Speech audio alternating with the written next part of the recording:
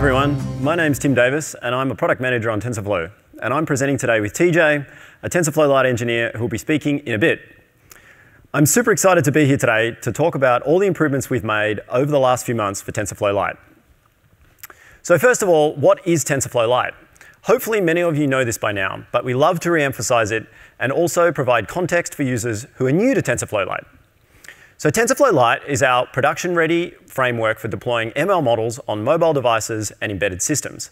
TensorFlow Lite can be deployed on Android, iOS, Linux, and other platforms used in edge computing. Now let's talk about the need for TensorFlow Lite and why we built an on-device ML solution. We are in the midst of a huge demand for doing ML on the edge. It's driven by the need for user experiences that require low latency, that work in situations with poor network connectivity, and enable privacy-preserving features. All of these are the reasons why we built TF Lite back in 2017. And just look at our journey since then. As the world's leading ML mobile framework, we have made a ton of improvements across the board.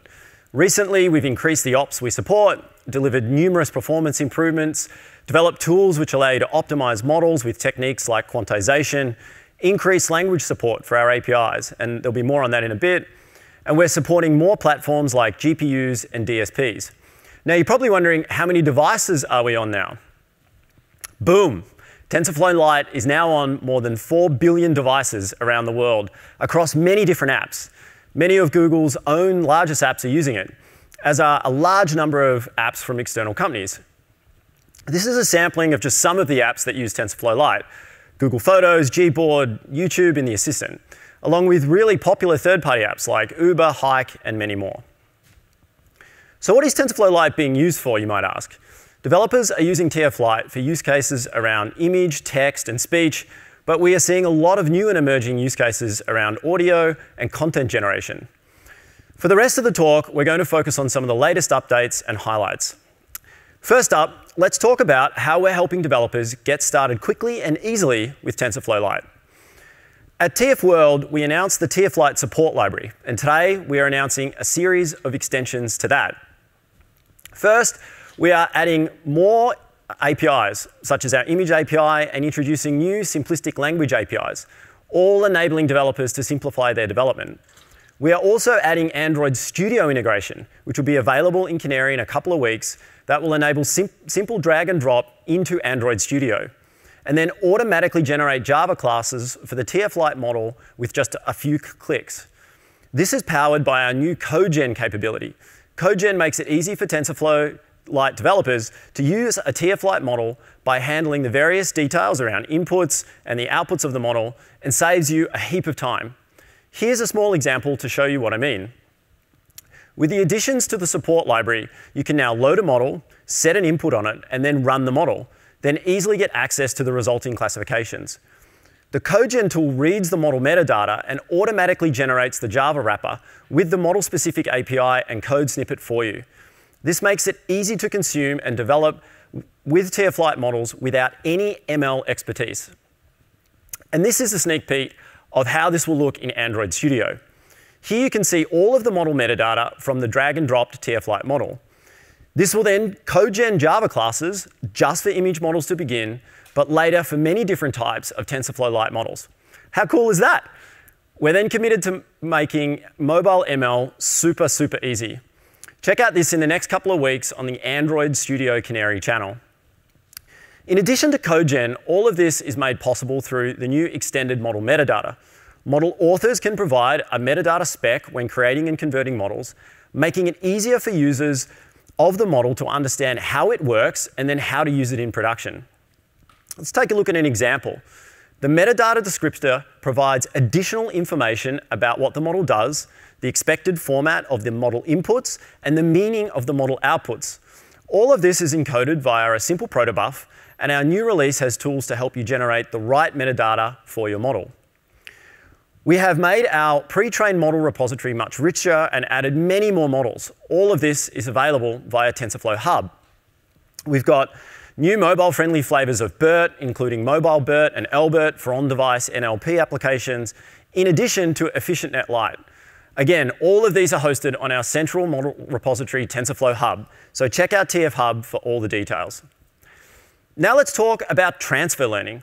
Having a repository of ready-to-use models is great for getting started and trying them out. But developers regularly want to customize these models with their own data. That's why we're releasing a set of APIs which makes it easy to customize these models using transfer learning. And we're calling this TF Lite Model Maker. It's just 4 lines of code. You start by specifying your dataset, then choose which model spec you would like to use, and boom, it just works. You can see some stats of how the model performs, and lastly, export it to a TF Lite model. We've got text and image classification already supported, and new use cases like object detection and QA are coming soon. Now, we've got an exciting development in graph delegation. There are multiple ways to delegate your model in TF Lite, through GPU, DSP, or through the NN API in Android P and up. Recently, we've added increased GPU performance and DSP delegation through Hexagon. And we've increased the number of supported ops through the Android NN API. But you already knew all that. So what's new? Well, we have a really big announcement that I'm incredibly excited to share today. I'm excited to announce the great news that as of today, we are launching a CoreML delegate for Apple devices to accelerate floating point models in the latest iPhones and iPads using TensorFlow Lite. The delegate will run on iOS 11 and later, but to get benefits over using TF Lite directly, you'll want to use this delegate on devices with the Apple Neural Engine. The Neural Engine is dedicated hardware for accelerating machine learning computations on Apple's processors, and it's available on devices with the A12 SoC or later, such as the iPhone XS with iOS 12 or above. With the Neural Engine acceleration, you can get between 4 to 14 times speed up compared to CPU execution. So that's our update on delegates. We've heard from developers about the need for more and better tutorials and examples, so we're releasing several full example apps which show not only how to use a model, but the full end-to-end code that a developer would need to write to work with TF Lite. They work on multiple platforms: Android, iOS, Raspberry Pi, and even the Edge TPU. Now I'd like to hand over to TJ, who's going to run through some more exciting improvements to TF Lite and dive into the engineering roadmap more. Awesome. Thanks, Tim. Hi, everyone. I'm TJ, and I'm an engineer on the TensorFlow Lite team. So let's talk about performance. A key goal of TensorFlow Lite is to make your models run as fast as possible on CPUs, GPUs, DSPs, or other accelerators. And we've made serious investment on all these fronts. Recently, we've seen significant CPU improvements, added OpenCL support for faster GPU acceleration, and have full support for all Android Q and NN API ops and features. Our previously announced Qualcomm DSP delegate targeting low and mid-end devices will be available for use in the coming weeks. We've also made some improvements in our benchmarking tooling to better assist model and app developers in identifying optimal deployment configurations. We've even got a few new CPU performance improvements since we last updated you at TensorFlow World. More on that in a bit. To highlight these improvements, let's take a look at our performance about a year ago at Google I/O.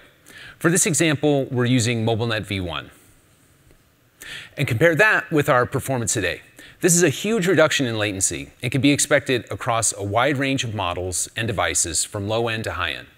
Just pull the latest version of TensorFlow Lite into your app, and you'll benefit from these improvements without any additional changes. Digging a bit more into these numbers, floating point CPU execution is the default path, providing a great baseline. Enabling quantization, now made easier with our post-training quantization tooling, provides a nearly 3x faster inference. Enabling GPU execution provides an even more dramatic speedup, about 7x faster than our CPU baseline. And for absolute peak performance, we have the Pixel 4's Neural Core, accessible via the NN API TensorFlow Lite delegate. This kind of specialized accelerator, available in more and more of the latest phones, unlocks capabilities and use cases previously unseen on mobile devices. And we haven't stopped there. Here's a quick preview of some additional CPU optimizations coming soon. In TensorFlow Lite 2.3, we're packing in even more performance improvements. Our model optimization toolkit has allowed you to produce smaller quantized models for some time. We've recently optimized the performance of these models for our dynamic range quantization strategy. So check out our model optimization video coming up later to learn more about quantizing your TensorFlow Lite models. On the floating point side, we have a new integration with the XNNPACK library, available through the delegate mechanism, but still running on CPU. If you're adventurous, you can make use of either of these new features by building from source, but we're shipping them in version 2.3 coming soon. Last thing on the performance side, profiling. TensorFlow Lite now integrates with Perfetto, the new standard profiler in Android 10. You can look at overall TF Lite inference, as well as op-level events on the CPU or GPU delegation. Perfetto also supports profiling of heap allocation for tracking memory issues. So that's performance. Okay, now let's talk model conversion. Seamless and more robust model conversion has been a major focus for the team. So here's an update on our completely new TensorFlow Lite conversion pipeline. This new converter was built from the ground up to provide more intuitive error messages when conversion fails, support control flow operations, and it's why we're able to deploy new NLP models like BERT or Deep Speech V2, or image segmentation models like Mask-R CNN and more. The new converter is now available in beta and will be available more generally soon as the default option. We want to make it easy for any app developer to use TensorFlow Lite. To that end, we've released a number of new first-class language bindings, including Swift, Objective-C, C# for Unity, and more. Thanks to community efforts, we've seen the creation of additional TensorFlow Lite language bindings in Rust, Go, and Dart. This is in addition to our existing C++, Java, and Python bindings. Our model optimization toolkit remains the one-stop shop for compressing and optimizing your models, and it's now easier than ever to use with post-training quantization. So check out the optimization talk coming up later for more details. Finally, I want to talk a bit about our efforts in enabling ML, not just for billions of phones, but also for the hundreds of billions of embedded devices and microcontrollers used in production globally.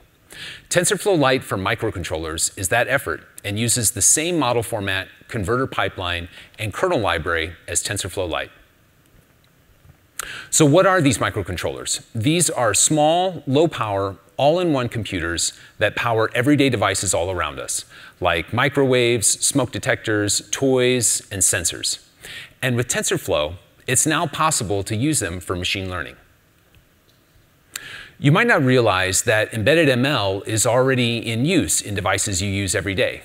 For example, hot word detection, like OK Google, on many smartphones typically runs on a small DSP, which then wakes up the rest of the phone. You can now use TensorFlow Lite to run models on these devices with the same tooling and frameworks. We're partnering with a number of industry leaders in this area. In particular, ARM, an industry leader in the embedded market, has adopted TensorFlow as the official solution for AI on ARM microcontrollers.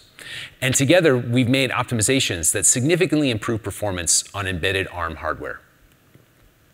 Another recent update, we partnered with Arduino and just launched the official Arduino TensorFlow library. This makes it possible to start doing speech detection on Arduino hardware in about 5 minutes. You create your machine learning models using TensorFlow Lite and upload them to your board using the Arduino IDE. If you're curious about trying this out, this library is available for download today. So that's a look at where we are today. Going forward, we're continuing to expand the set of supported models, make further improvements to performance, as well as some more advanced features like on-device training and personalization. So please check out our roadmap on tensorflow.org and give us feedback. We'd love to hear from you.